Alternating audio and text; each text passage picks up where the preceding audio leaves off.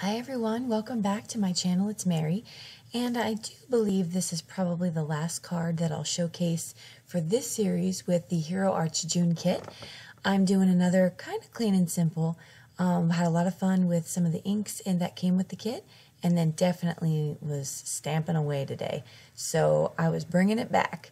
So what I did here was I laid out how I wanted all my stamps to go on my scene. And then I just started with my ink blending. And you'll notice I'm using Bristol Smooth, which I absolutely love for ink blending. But the inks that came with the kit are a dye-based ink, more so for your stamping images, I believe. I did use them to blend, and they blended pretty well. Not great, but pretty well. The orange was a little bit grainy for my liking. But then I realized around here that I needed to add in some of that yellow for the sunset, and that of course is a distress ink, and you can see just how smooth that went on. So although I was able to achieve a pretty decent blend, it wasn't as good as I think I could have gotten it if I was using distress or distress oxides.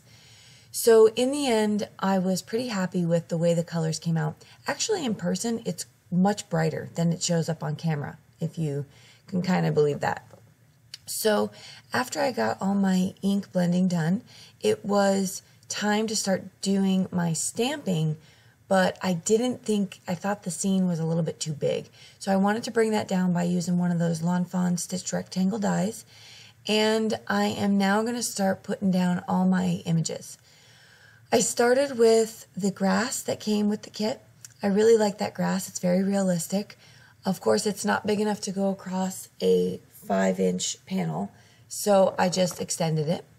And then I'm just going to put down next the rocks using basic gray from Stampin' Up ink, and I'm going to use 2 layers of that ink. Just came out a little bit light. Once I have that done, I pulled out that tiny little grass weed stamp, and I put that down as well, and I thought that added just a little bit extra to it. My lion went down with some Stampin' Up ink as well, and I believe that was, I'm checking, which one was that? Soft Suede. That was Soft Suede.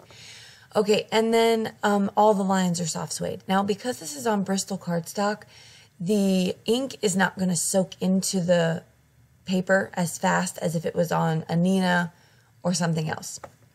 So you see the ink kind of sit on top of the paper for a little bit here while it dries. Just make sure you don't smear or smudge as you're working, because of course that will just ruin your project. I believe this scene starts to come alive when I start putting the birds down.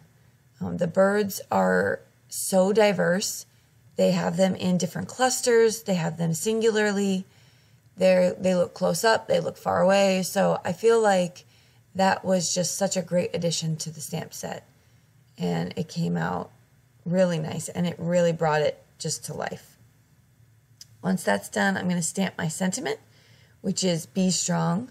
Nice encouragement card here. And then I'm going to start putting it together. So I'm going to use Fun Foam on the back of the card panel, and I'm using it in black. It's very strong adhesive, and it's very thick, actually, this Fun Foam that I'm using. So I really like it.